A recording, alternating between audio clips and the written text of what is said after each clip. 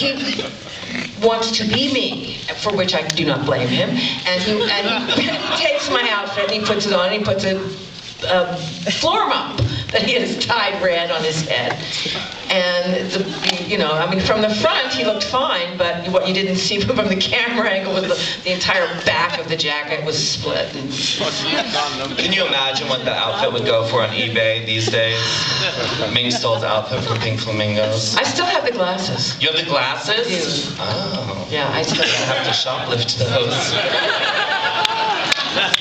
No, we got them free. I actually went, John told me I needed cat eye glasses and I got to choose them. So I called several places in Baltimore and they were like, cat eye glasses? Well, no, we don't carry those anymore. And then I called this one place out in the Jewish part of town.